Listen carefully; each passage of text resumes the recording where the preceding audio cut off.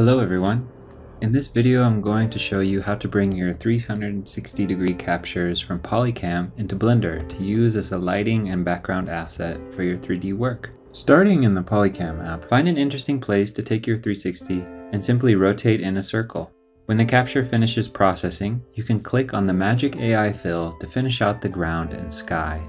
This will also upload it to your account so you can access it from a desktop computer. Go to the account and open the capture to export it.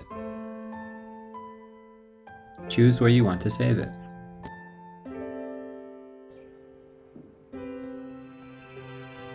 Now in Blender I'm going to delete everything, and for reference I'll add in the monkey.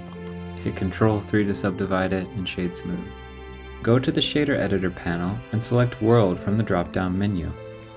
Here's where you can press Shift-A and type in Environment Texture. I'm also going to add a mapping node and a texture coordinate node. With two nodes selected, you can press F to connect them. Press the folder icon in the environment node to import your 360. Go into rendered view.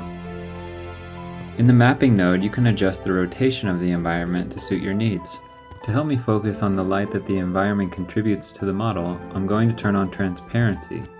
If you can see, the model has a little bit of green reflected light being cast onto it.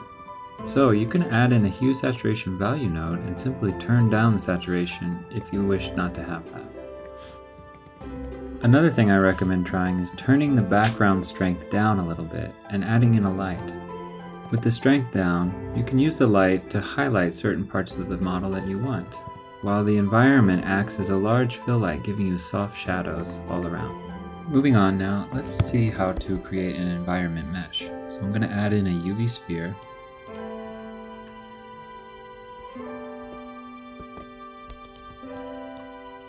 Then I will go over to the materials panel and create a new material. In the shader editor, switch from world to object.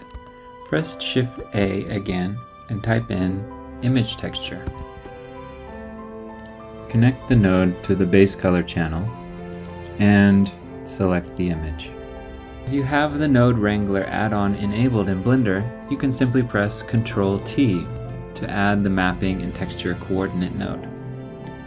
Now press Tab to enter into edit mode and select all vertices. Then go to Mesh, Normals, and Flip. Then scroll to the bottom of the Materials panel and under Settings, check Backface Culling to On. Now to fix how dark it is. I'm going to replace the principled shader with a background shader. This will render the object as unlit. You can also connect the color output of the image texture node to the emissive slot on the principled shader, but you may need to play with specularity, roughness, and emission strength to achieve the same kind of unlit look. And there you have it, two different ways to use your 360 captures in Blender.